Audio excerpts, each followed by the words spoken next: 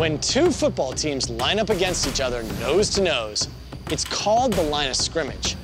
And in rugby, they call it a scrum. The rugby scrum is historically the most dangerous moment in sports.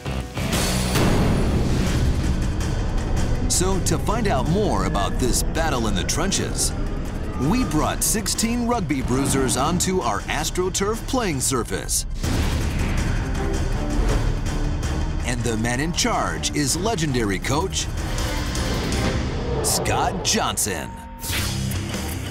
Johnson is a rugby guru whose previous coaching jobs in Wales and Australia led him to the head coaching position for the US national rugby team. Nothing makes me happier than seeing rugby blokes knock the out of each other regularly on big stadiums around the world.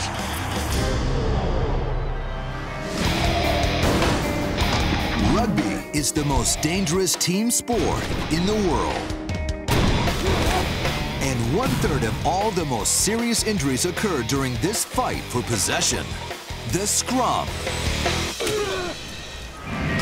Let's see if we can show the world how it's done. A true contest for possession. Here's how it's supposed to work. Crouch. Touch. Pause. Engage.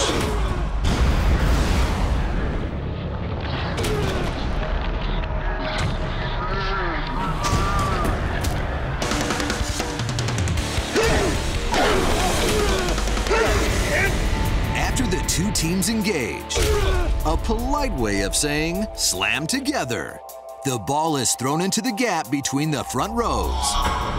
The two center players, known as the hookers, try to snag the ball with their feet, knocking it backwards where it's picked up and advanced down the field. The ball now has been won.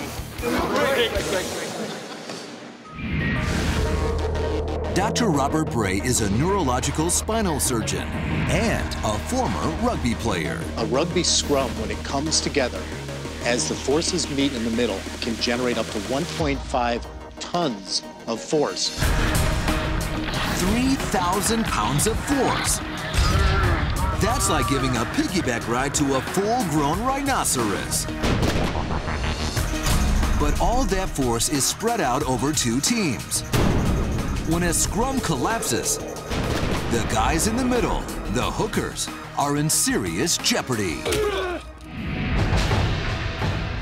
Hookers are especially vulnerable because their arms are pinned behind their backs.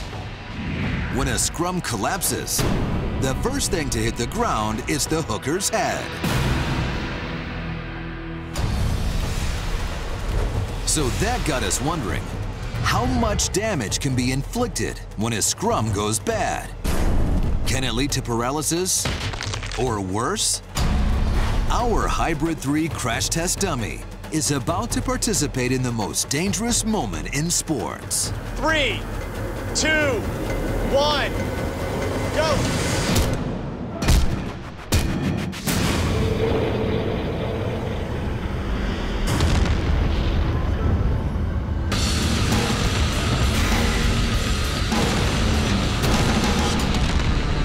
Oh, that hurt.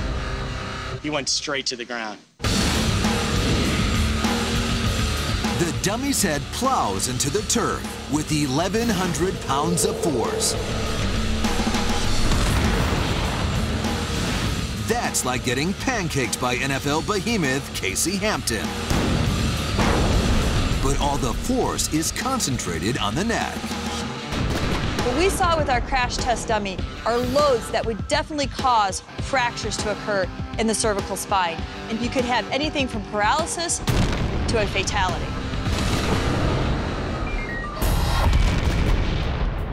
With the severe torque or bending force, the ligaments running up the spinal column can tear loose as the neck is unnaturally bent.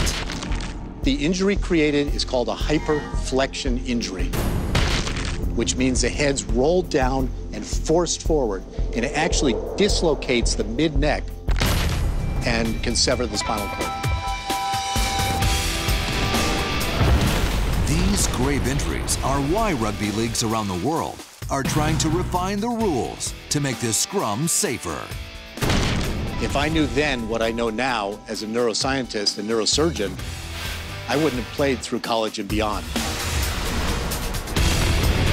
But despite the evidence, nothing will keep rugby players from their favorite bone-crunching game. You got to play for 80 minutes, non-stop, and no protection. It's a crazy game.